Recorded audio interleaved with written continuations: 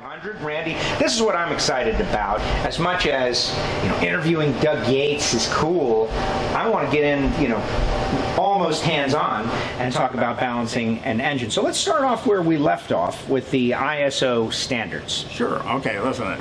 The ISO is actually 21940. That's the registered number. So what I'm going to do is show you on the computer here. We're going to go in and we're going to ask the machine to come up and give us the ISO calculator. We build this on all machines, and the nice thing about this standard here is it's global. All right, so again, what I'm going to do, this is set up, and I'm going to use pounds because we're here domestic. And then we have a quality grade here of 6.3. But the next thing it's going to ask me for, what is this mass weight? Now, the guy says, how do I know? Well, bathroom scale works, so I have to get carried away. So I'm going to come back here, and I'm going to make this unit at 89 pounds just to show you a quick reference. The next question we need to know about it is how fast are we going to rotate? We call it the critical speed.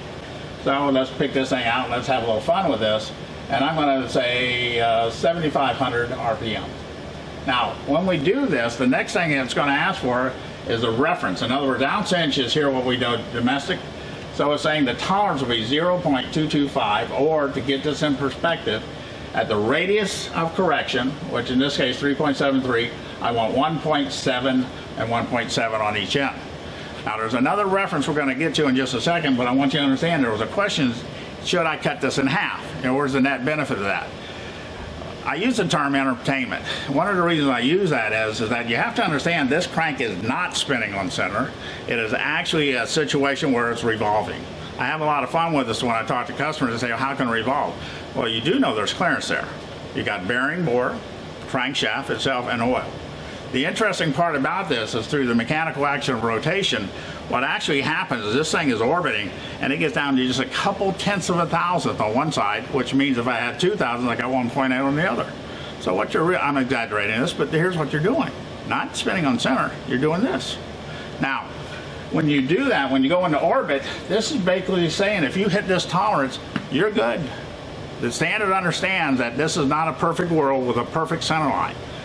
Now, one other thing that we want to do with this, I'm going to say, do I want to apply it to this job?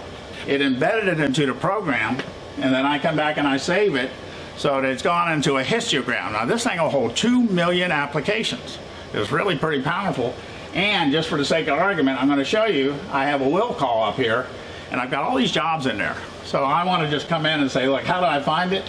I'm going to say 4, and you see how it started selecting 5, and there it is, 454. It's going to load. So the mental gymnastics is one of the key applications of our machines, and that you don't need to know this thing. You see how quickly I got there? This is key. All right, so does that help you with your standard? Absolutely. Okay. Absolutely.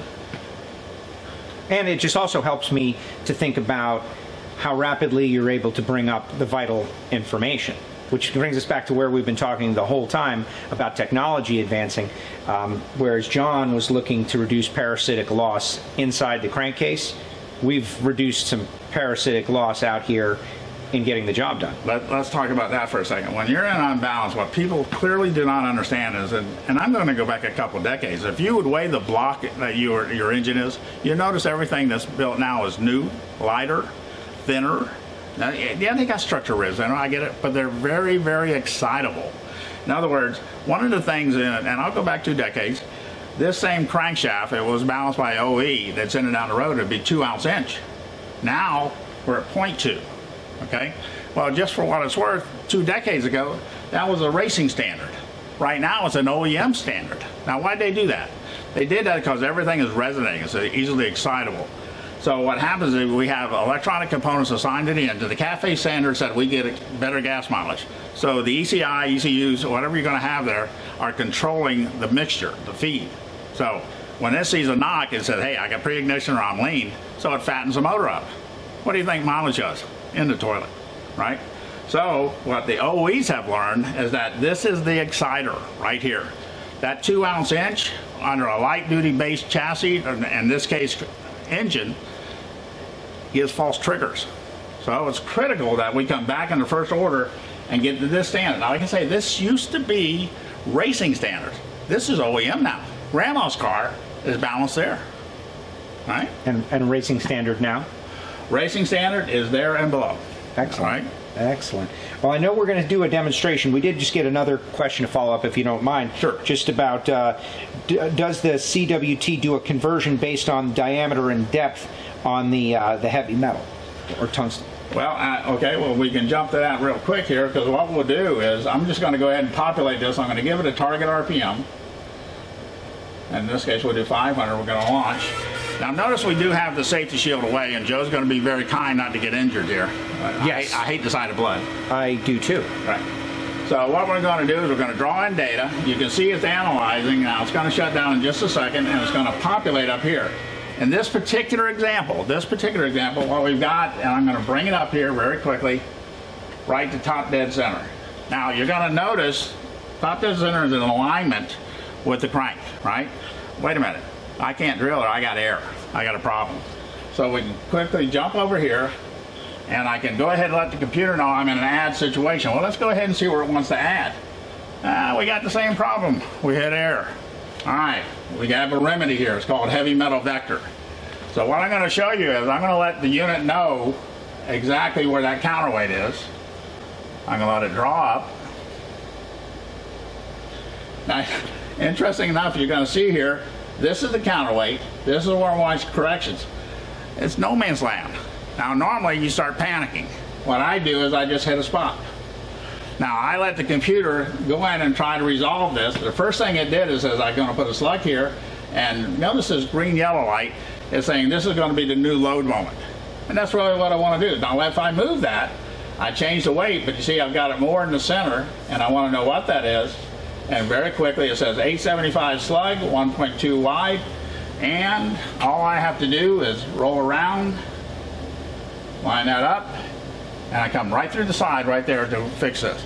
The mental gymnastics that we used to do in the old days, the old Struhl Warner days, the old Heinz days, that's old school, right? I don't need to know. And in fact, I now can call the customer up and tell him exactly what it's going to cost. No guesswork. So the customer's either going to say yay or nay right away. But if I go in and start drilling holes or making chips, or in this case, putting heavy metal in, I own it. So I'm just giving them a Pac-Man game to get solution. Okay? Love it. All right, let's walk through the process and generate some data. All right, let's do this now. We're right back to Virgin Estate, and so what I'm going to do is I'll first put it over here, and I'm going to show you what happens on this particular crank. I've had a TDC, and again, it created a problem. Well, what do I have on this side? Well, I come back up to TDC right here. Now, you can see here, I can throw heavy metal right there right away. But one of the concerns that we have is that when I come in and I look at what we consider the static and the left and right planes, see this right here is telling me I've got 24 grams of unbalance. I got 24 grams of unbalance. I got 114 in the middle. So you see, by it being out of vector, it's created a load problem right here in the middle of the crank. So by us working through this, I can come up with solutions, and what we ideally would want to come up to is tolerance on this side, and by the way, tolerance here, right? So it's important that you understand, if you look at the crank, you see the counterweight, and I'm going to call it north, and I look at the other one south. It's important that we end up with a situation where we draw just like this, and we have zero load in the center, zero, and we also call that static. But the key here is that we can give quick remedies on how to process, and I can make scenario after scenario without making the chip. That's critical. Very, very interesting. And you know, we just went through how important balancing is to make everything live and survive, the engine process. So have we already gone through? We've basically generated the data on this piece. How much effort and time goes into getting it right, like everything you just described? Well, I have a lot of fun with that because at our facility, we're fast. That's bottom line. In fact, I joke about it. I say on normal situations of balancing, if it takes more than an hour for us to do the process, that's called a career move in my shop. This guy has a new job. So, but the way you can be fast at it is two things. Input is valid, correction is actually dictated, and then everything else that's related to this unit, we can handle everything without getting out of the work zone. It's very important. If I go from here to there, I know me well enough that I'm going to change my thought process. Well, stay focused and get the job done. Exactly. So what other benefits to the machine, other than clearly the technology and the ease of use and touchscreen, but I can see like it's set up to be very ergonomic, I guess is the best way to say it. That's exactly right. So once we have a plotted solution here, we will introduce it to this stand. We'll merely move over into position. This is an not an R8, which is what typical units are. This is an ER40. Same thing you're seeing in these roller machines. Now the advantage of that is that we have a much broader base of tooling selections, and it's much more rigid. For instance, instead of a 1/2 inch support, we can go all the way up to a 1 inch collet, right? And doing so, when I'm coming in and I'm boring and reaming, I can sit there and make sure that my concentricity is maintained. I talked earlier in a video about the fact that I see people do slip fit application. They'll come around and they'll weld. Look, that's just old and it's bad, and it should never, ever be done. Right? The guy who sits there that purposely comes in, I'm going to reintroduce this one more time, and does it radial like this. In other words, we'll see situations where they'll come in and they'll pop holes like this and put the slug in. Now, of all things, they'll actually take a freeze plug and weld it. Now, a galvanized freeze plug, first of all, you just set up hydrogen embrittlement. Right? That's the first thing. So you've delayed the launch, but when that bullet comes out, and you know what a 9mm is shooting? Think of a 1 inch, right? 25mm bullet coming out of there. It's going to leave a mark that you can't wash off. Yeah, I can't believe that happens. Oh, there is an old saying, and you can't fix stupid, right? And it's a pretty harsh statement, but that's stupid to do anything like that. That's suicidal, right? And the way I always tell this story is important that you understand the severity of that. This is an engine. You're driving down the road, and it lets go. It goes right through the pan, throws oil on the ground, cuts the tire down, car loses control, and hits the bus that has your grandchild in it. Did I get your attention on that one? Yeah. All right. You got to understand, this is it's just an accident waiting for a place to happen. Don't do that. The other side of it, I want to go back to one other thing. When we drill excessively into the counterweights, that's a giant no-no. When this counterweight starts to flutter, all right, remember its mission statement is not just to correct the amount of mass here on the crank journal. It's also, believe it or not, a torsional control mechanism, right? When these units become excited because you've drilled holes and are so close, they start doing this. They flutter. Now what happens is knee bone connected to shin bone, so this goes off to the timing chain goes up to cam gets excited, life is bad, right? Anytime that you take a rotating mass and you turn it into, quite frankly, a shaker, everything's going to respond to it. So you're going to disrupt the primary design of the engine.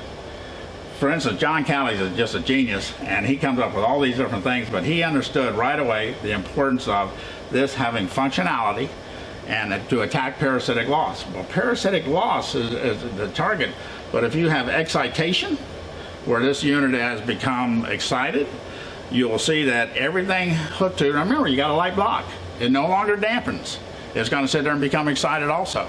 If you want to have even more fun, you're going to see distortion of the bores. You're going to the entire engine is becoming traumatized by vibration.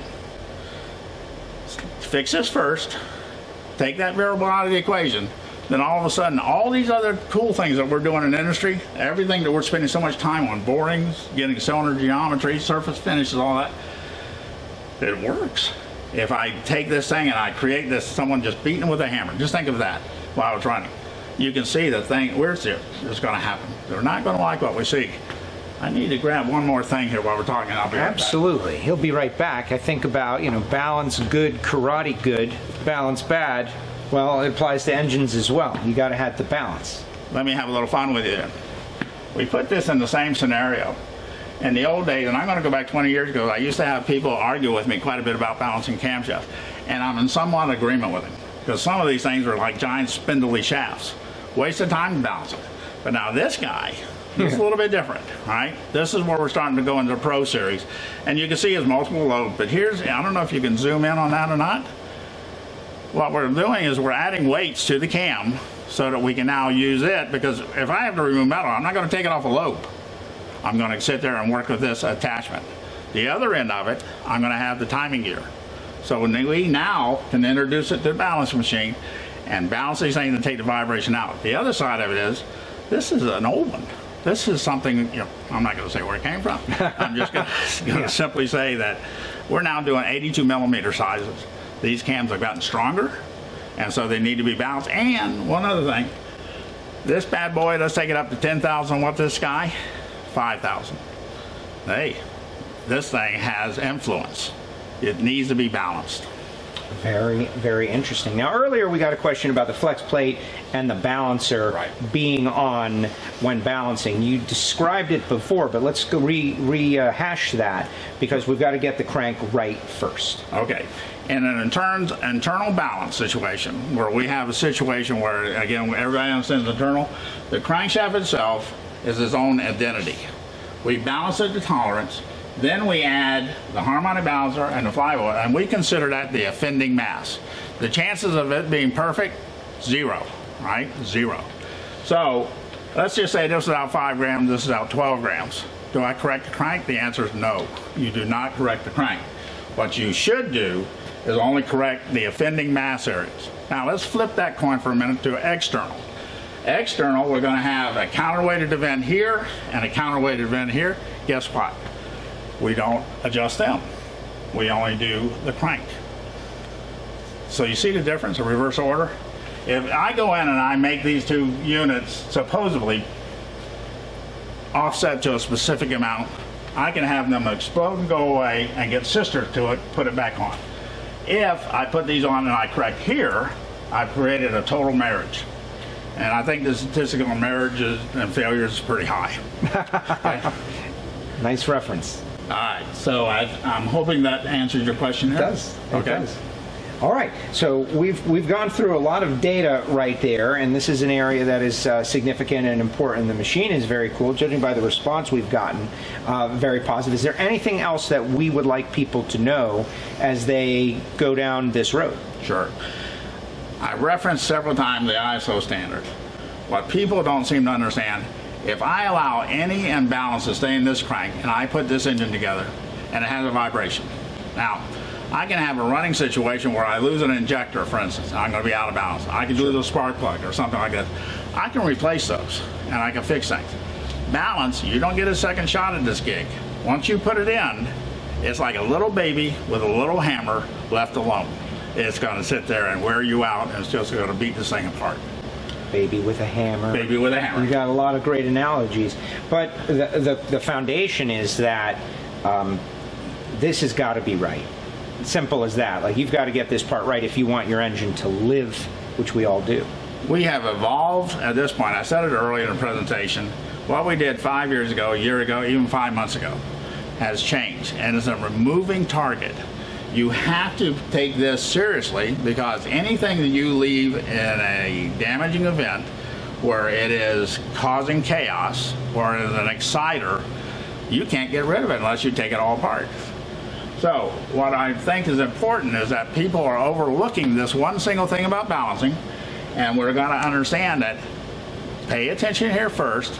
And given the fact that all of our stuff late model, the alloys have changed, the mass weights have changed, and if we intentionally put a device in there to disrupt the functionality of the rest of that engine, shame on you.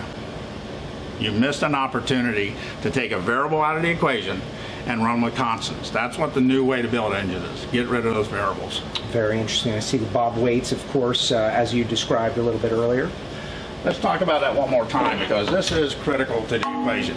I go into shops and I see guys that they're great people. They're claiming they're doing excellent work, and I'm not trying to demean them in any way, other than the fact I'll see their bob weights. They've drop tested it, they've ground on them, they've got them distorted. This is the equivalent of a micrometer. The accuracy of this is critical to the application. If I sit there and I ding it, right, the moment center will shift. And if that happens, what will happen is you get false input. And remember, you have to respond off this data. If you don't respond to data correctly, in other words, it says 24, but it was really 38, and you make that correction, the machine doesn't know that you have a faulted tool. It responds just like a newborn baby again. It believes that you got it right. And so now we're making a very good point, just in terms of like maintenance of your tools. You mentioned the micrometer. Guys are like putting them on pillows and carrying them around in a protected environment. in this environment, maybe people don't realize they need to keep it as secure as you just suggested. Exactly. Look, I'm the #1 supplier of bob weights in the world. Everything from locomotives, ships, all the way down to little motorcycles.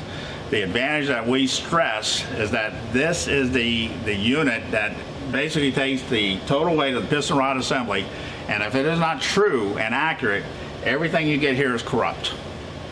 Now, when you treat this with a certain amount of you're cavalier in your activity, and then you're proclaiming that you're doing it right, we got a problem. Now, we just need to understand that these things are critical to application. If your bob weights are dinged or beat up, we can maybe fix them, but in most cases they have to be replaced. Okay. Good information. So what about the person out there who is receiving this information and they're saying, all right, I'm doing it wrong? Right. Training, all of that, where does that come in with the machine? If you bring you guys in and you decide you're going to do that, how does a person who has been doing it a different way, an older way, a way that maybe is from a day gone by, catch up and get up to speed? All right, two things. We, again, are the only U.S. facility that has a bona fide curriculum on training, all right, #1. But more importantly, we have the facility for that. So when you come to us, not only do you get to learn about it, you get to see how we build them, all right? That's rather important, because what we really find is our relationship with the end user is critical. We just call them friends now, not customers. It's important that they know they can call me anytime. Look, our resources and application on this are second to none. We are willing to share that. We never, in fact, we'll spend more time correcting a process to make sure that they're doing it right, regardless of our machine, whether it's ours or theirs. We'll help them out. Excellent. Great customer service, and I know that that's important to a lot of people. They want to be able to connect. One last thing. Yes. I have machines all over the world. In fact, they're in 59 countries. I can run any machine that I have off my cell phone. Now, what that means is I can come in, literally, tack, look, and I can sit there and ping the electronics, and that's what I'm doing right now. I'm challenging all my electronics to find out if they're working properly. I can do that in nanoseconds. The old days, calling up a rep and telling them to come out, gone. Again, this is not your father's Oldsmobile. But see, I can pick up these signals, and this is like an EKG system. We know whether it's functioning. Now, if you still have a problem, we realize it's procedural related. Well, guess what? Let's have a conversation on how you're doing this. But I will run their machine from where I stand, regardless of where I am. Even on the beach? Especially on the beach. Well, excellent stuff. CWT Industries, of course, you can find out more information out there on the web. We're going to have question and answers coming up, so definitely stick around. Randy, this has been fantastic, and knowing the significance, the importance that this plays in the building of high-performance racing engines, we've learned a lot. Thank you very much. Thank you, Joe, and I appreciate the opportunity to work with you. Oh, it's been great, and it's just getting started. We've got more Engine Performance Expo constantly coming up. Everybody, hang in there. We've got question and answer. It's all coming up. Stay here right now.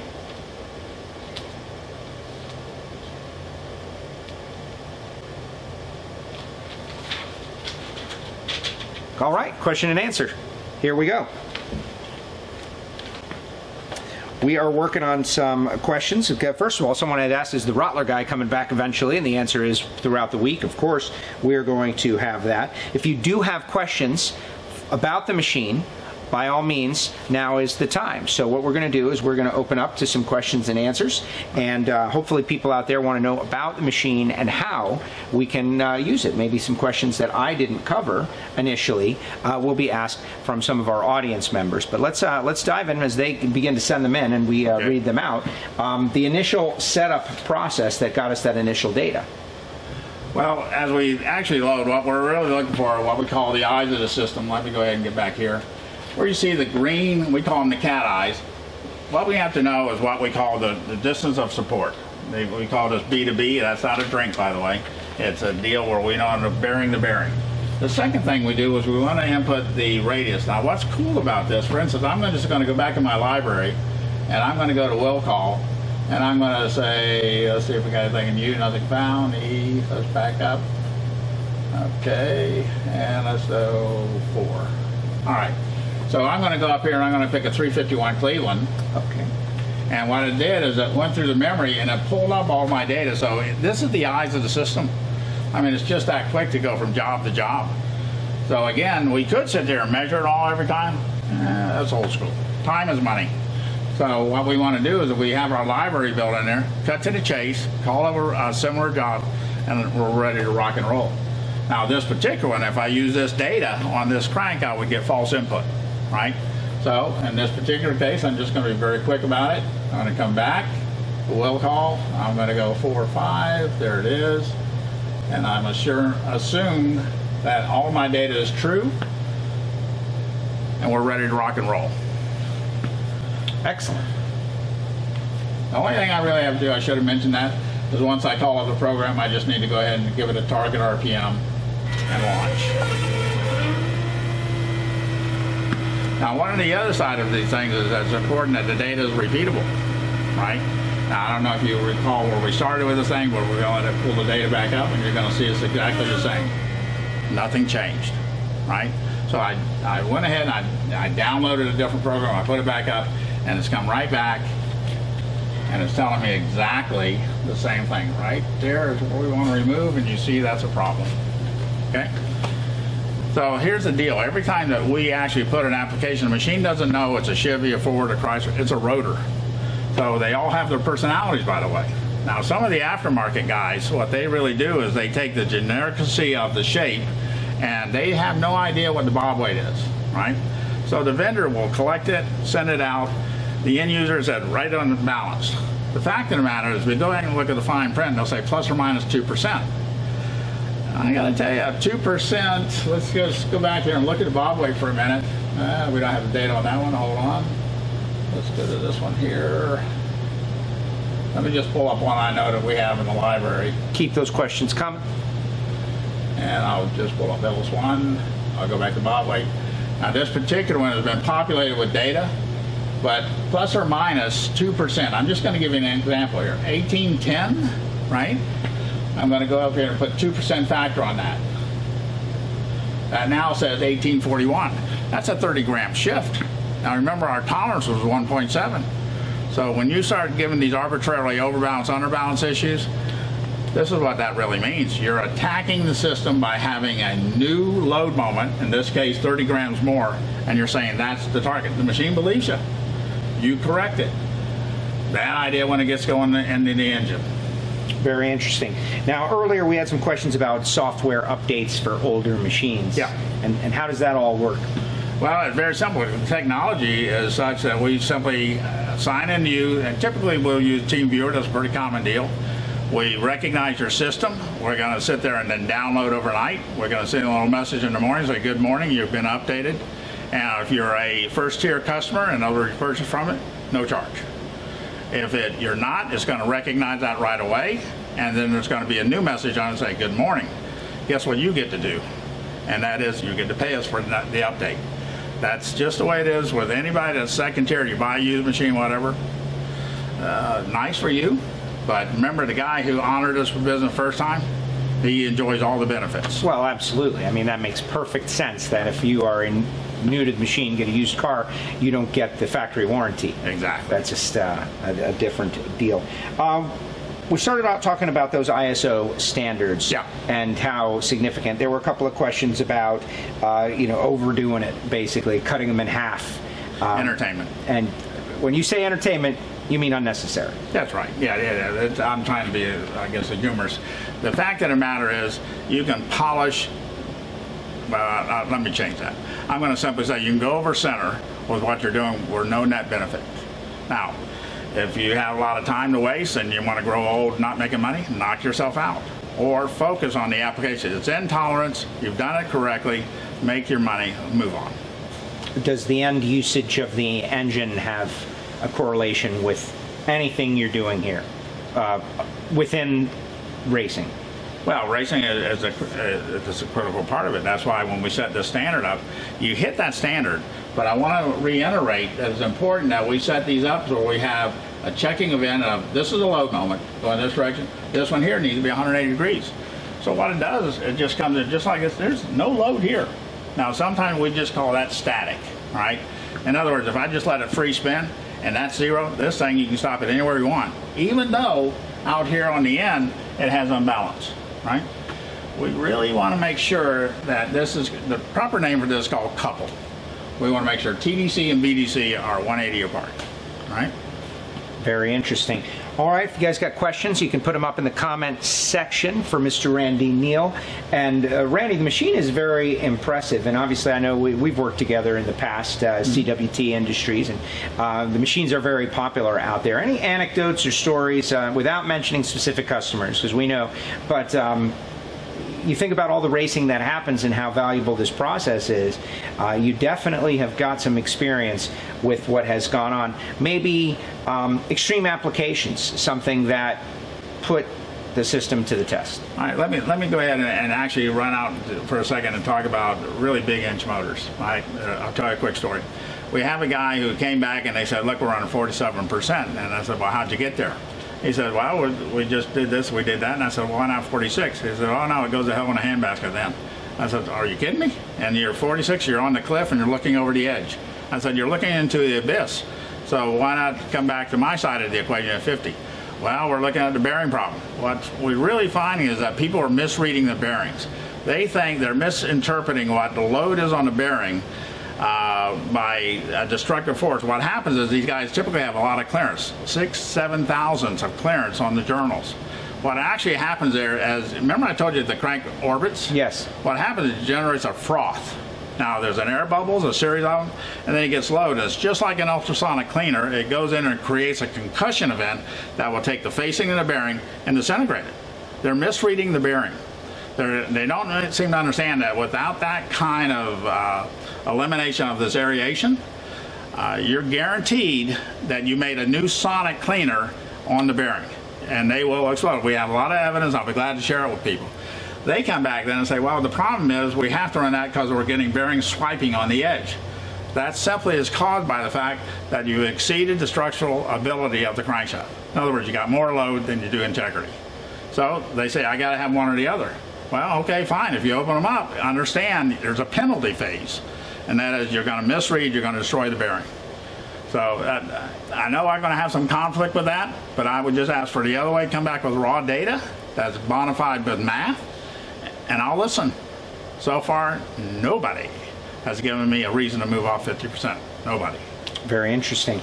And you mentioned big cubic inches, higher RPMs. There's different, I think about engine competition eliminator, think about some of the NASCAR stuff, things that spin, maybe not NASCAR anymore, but balance is balance, regardless. Look, in the old days, we used to look at 5,000 as being a pretty fast spinning engine, right? Yes. Now we're sitting at 10,000 RPM. Now the forces of unbalance have increased fourfold then, okay? Now that's just a lot more stress. The cylinder pressure is causing the crank to literally become a flex rotor. That's what they're seeing in some of this bearing swipe. They literally have exceeded more power, and I'll use top fuel as an example. Listen, every run, they're changing 1/2 of the bearing set. It's just beat that thing to pulp. And then I take guys that are running higher RPMs, and again, they're nitrous base or they're, well, let's just say they have power additives, right? Sure. I like nitrous because it's so volatile. And what happens is they build an engine making X power here, and then all of a sudden they put more power here, and the bearing's saying, ow. It's just that simple. It's just not standing up. That is because you've exceeded the load of the crank. Now, the guy said, how do you fix that? Change the alloy, change the heat treat, change the radius. All those things are part of the equation. But balance is not the cure. Excellent. Final opportunity for questions about the machine. Obviously, Randy's got your answers. Put them in the comments section. We would appreciate that. We got so much more to come here at the Engine Performance Expo. It's funny that you mentioned top fuel, my area of appreciation. Certainly, it's a miracle that those things even survive at all, let alone go down the track as well as they do, as quick as they do.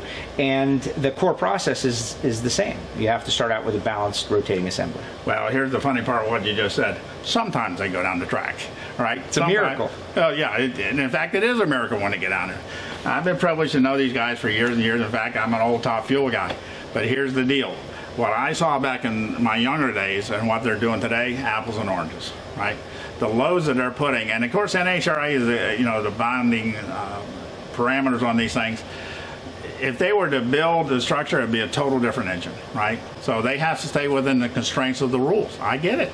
But, listen, you cannot expect something that has a load of, let's call it 100 pounds, and I put 1,000 pounds on top of it and expect it to say, okay, it's going to have to yield. So don't think that balances are going to get you out of trouble there. It can't. But you should balance it within the scope of application because you want to take that variable out of the equation. To leave a variable in any math, the result is, oh, by the way, a variable. Right. It's not a constant. And so it's not engine building as much as it is problem solving and removing, like you said, a variable. Well, see, when I talk about Formula One, all right, that's under balance. But the guy said, okay, so they're doing it and they're getting away with it. These are smart guys. Well, hold on, apples and bananas. I mean, they're talking about an 18 to 20,000 RPM with a little piston like this and a short rod like that against this mountain motor like this and a rod like this. You shouldn't compare the two. It's a mistake, and I think it just sends you down rabbit holes. Now, if you want to pull it back a little bit and go back to the science of building engines, you'll see the answer pretty quick. This can only take X amount of load. End of story. All right, we have done such a good job here that the questions have all been answered. All right. Let's do final thoughts as we wind down this session here by the 5500 and recap for people who are just, real quickly, who are just logged on. Bottom line is, saves time, reliable, you guys have training, and you update the data, the downloads for the program for people who are new to the unit. Time is money. We agree with that? Yes. Okay. Now, the deal is I got people all over the country processing balancing applications. Some take an hour, some take 5 hours, but they charge almost the same. There's something wrong with that philosophy. So the technology we have here cuts to the chase. It takes a novice and turns him into an expert because all the mental gymnastics are back here. Now, if this doesn't take care of it, we're one phone call away to answer that unusual question. And there are some. You know, and there's people that... Example. Okay, sure. We got a situation where it's a 4-cylinder crank, and the guy calls me up and says, what kind of bob weight? There is no bob weight in a 4-cylinder. In fact, there's none on an inline. But you also want to understand that the engines have a unique property, not just first order balance, they also have a second order. And that is part of the structure of how the engine is built against the rod length and the rod stroke, right? So what happens is if his engine only did this, piece of cake. Doesn't happen like that. It goes around and gyrates, so it accelerates and decelerates and accelerates and decelerates within one rotation. That's the second order. As we change the rod length, as we sit there and we increase the stroke, it changes the total characteristic of the second order. This is why a lot of guys fall on that trouble of getting to overbalance, underbalance theory. They're going down rabbit holes, and they just need to understand the mechanical properties of what's going on. If they're confused, pick up the phone. We'll answer you. And there you have it. And that's what it's all about. You definitely want to dive in on this, learn as much as you can, and of course, hit the website. We've got a lot more coming. Randy, tremendous information, and I think it's going to help a lot of people out there. And after all, that's what this is all about. Again, Joe, thank you so much. That's right. Hit the website. We've got more coming up. We've now done rotating assembly and engine balancing, but it's time to talk pistons, pins, clearances, and even more. And we're going to throw to our next video, so stick around. What a day, what a day, what a day. Yeah, my brain is swollen. I've learned so much today. They told us, don't start cars. We are not going to listen.